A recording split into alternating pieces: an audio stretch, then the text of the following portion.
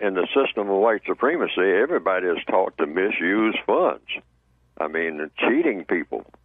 That's a big part of the system of white supremacy. And the system of white supremacy is the only system that we're familiar with.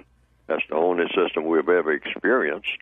If you're classified as non-white and you're on this planet, you haven't experienced any other system except the system of white supremacy. So being deceptive in the handling of money is a part of the white supremacist system, because being deceptive in everything, including right now, lately, I mean, who's black and who's not. Yes. All right? We have a little incident of that, but that's another story. But the direct answer to that question, yes. In the handling of money, you have to always be very careful that you're not being cheated, and try to encourage people or teach people or lead people in the thinking of don't cheat when you're handling money.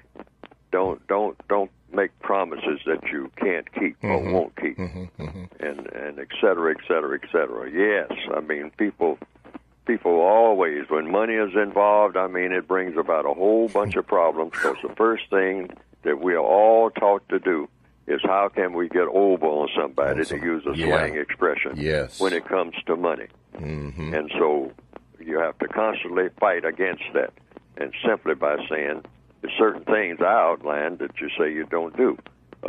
Among non-white people, it's okay to donate money. I mean, if the person will accept your donations. I don't accept donations, but it's okay to donate money to people who, you want to donate money to,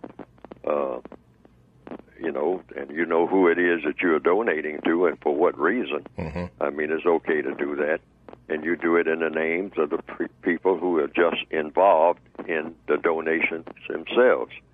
And in any other business transaction, buying something, selling something, I sell a book. So, I put the price on the book, and I try to keep the price reduced. At one time, I had it reduced quite a bit from where it is now.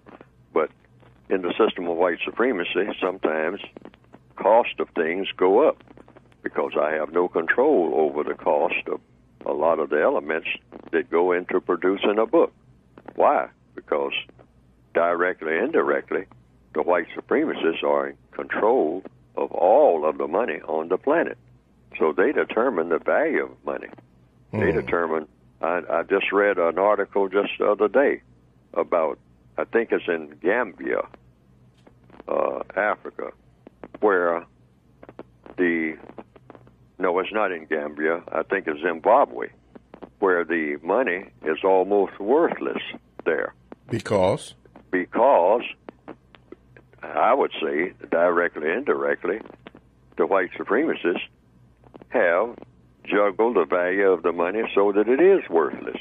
Because the white supremacists that make the determination about all of the money that non-white people have and what the worth of it is at any given moment. All over the globe. All over the world. Yes, okay. You can go and set up what you call your own country, like something that was alluded to this morning in this conversation, because that's what Malcolm X was talking about. Separation is the answer and whatnot, and Elijah Muhammad and other people. Okay, but that means you got to separate that monetary system too. Because if your monetary system is entangled with the white supremacist monetary system, you are dominated right there. Right there. And the white supremacists always see to it that they dominate your money. Yes. The value of your money. Why? Because they dominate the value of you.